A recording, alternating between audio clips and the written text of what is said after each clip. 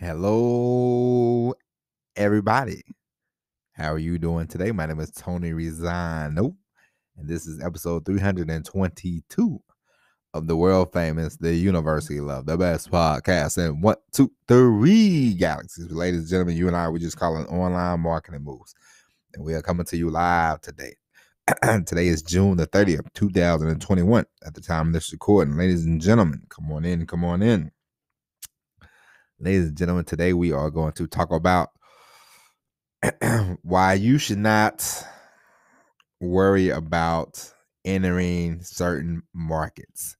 Now, we've talked about this before. We talked about this. I read a book called The Blue Ocean Strategy.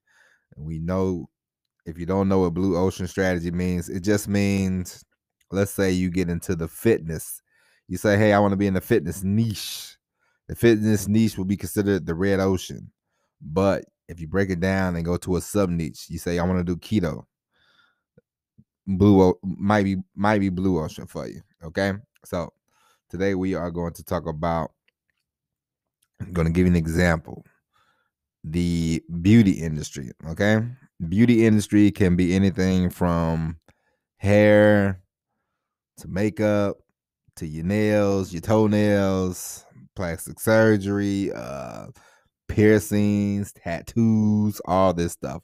We'll throw all that stuff in there. And you know, if you come up to somebody and say, I want to start doing stuff within that industry, somebody might tell you, oh, it's saturated, but it's definitely not saturated. There's so many sub niches. There's so many different avenues you can go down that an industry like that is very profitable.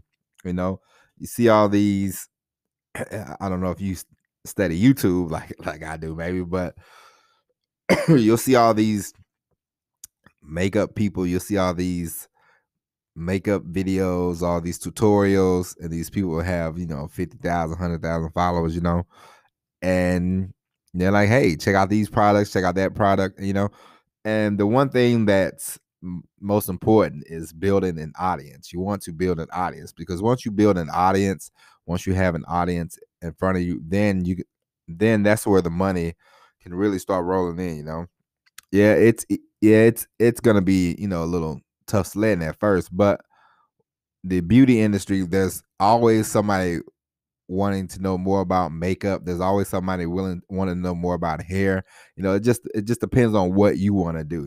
There's so many different avenues. There's so many different ways. So never think that, oh, I'm getting into this market. It's super saturated. And no, there's always room for you, especially if you're going to create great content. If you're going to create content on a regular basis, you're going to be consistent, then you will jump ahead of some people. You will jump ahead of probably 75% of the people, because a lot of people, they start off, they say, hey, I want to start a YouTube channel. They start off, a month or so, and then they just sort of peter out. But if you just keep going and you just keep going, all it takes is one video, more people watch it and more people watch it. And then the algorithms, people start finding you, and then you put yourself out there more, you go on social media, you go on the Instagrams and all that. And you say, hey, I got this page or whatever, check out my YouTube channel. And, it starts from there. So I'm just giving an example of a market that, you would think is crowded, but it's really not if you think about it, because there's so many different avenues now you can go down. They have people that do, it's hair. They do, some people do wigs, some people do they do the hair, some people do makeup, some people do eyebrows, some people do lips, some people do piercing, some people, do, plastic surgery, some people do, I used to know a guy, I think he did piercings. He had a little piercing shop. He complained all the time, but he never wanted to promote himself.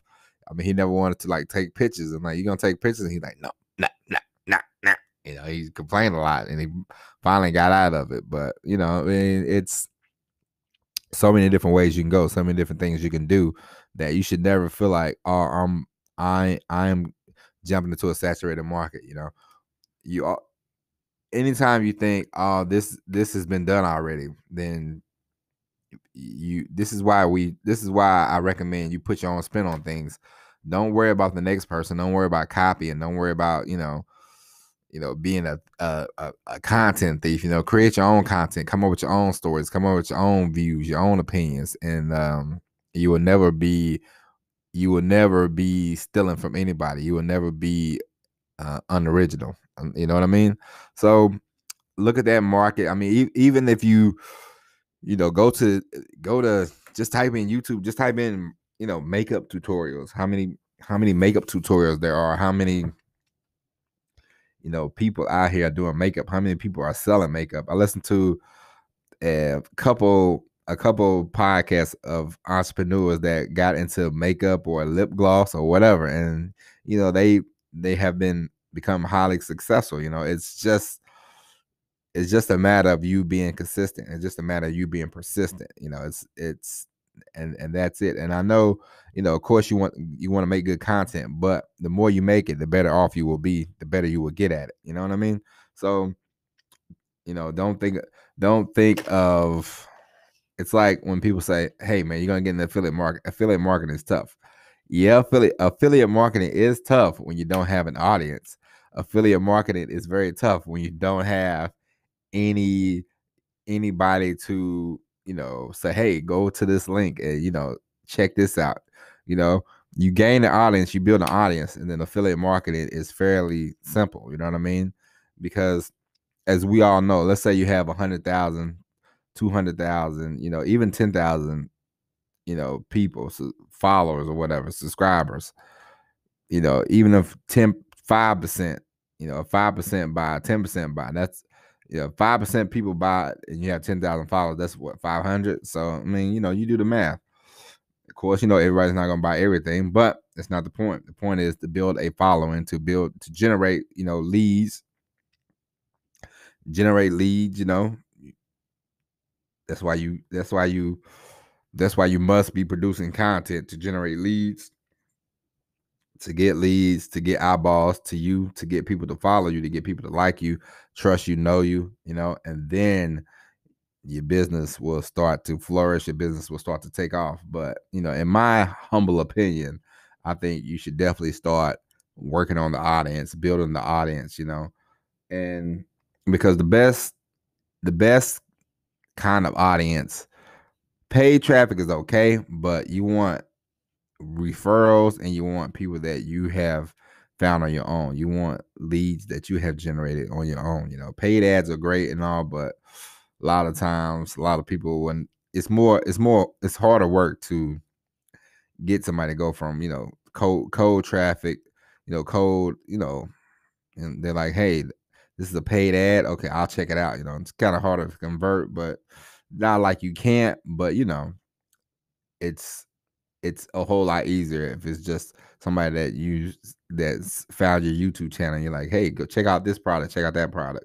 They'll be like, I like this person, because a lot of times at the end of the day, people buy from us because they like us. They don't buy the product; they're buying you. You know what I mean? So keep that in mind. And if you do want to get into the makeup world, it's very profitable. It's very lucrative. There's certain niches that are more profitable than others, like beauty, relationships, and talking about finance, talking about wealth, helping people create stuff, create a business. It's always going to be more lucrative, but you don't have to just say, hey, I'm in the health industry. It's like, what part of the health industry? There's so many avenues. So always be thinking about that. Always be writing down which avenue would you like to take, and then start doing your research, and then start figuring out what kind of content you can start producing. All right, ladies and gentlemen, that's going to be it for today's episode. Keep this in mind. No market is super saturated. Okay, no market is super saturated. You have to get in there, figure out what you can do, figure out what you want to do. Break it down. And then take it from there. Because like health, like beauty, like health and beauty is like billions and billions and billions of dollars in those industries. So all you need is a slice of the pie, and you can be making a very successful living at that as well. All right. So keep that in mind. Don't ever think anything's super saturated, oversaturated. All right. Break it down, figure it out, start creating content, start getting a following, getting some traction, and make things easier for yourself. All right. But ladies and gentlemen, that is it for this episode. I hope you enjoyed it. I wish I knew how to. I mean, hey, listen. I wish I knew how to do somebody's hair, make a wig. Man, I'd be making a killing. But anyway, ladies and gentlemen, I hope you enjoyed today's episode. We will be back tomorrow with all new episode of Online Marketing Moves. But until then, my name is Tony Rizzano. Thank you for listening. And if you haven't already, ladies and gentlemen, go ahead and subscribe to the YouTube channel. Look up Tony Rizzano, TonyResonno. Subscribe to the YouTube channel. Go to the Facebook. Like, share, and follow Online Marketing Moves page. We post episodes of the podcast, but we will start posting more stuff in the near future. But until tomorrow, we'll be back with all new episode. Take care of yourselves, and as always, everybody, peace.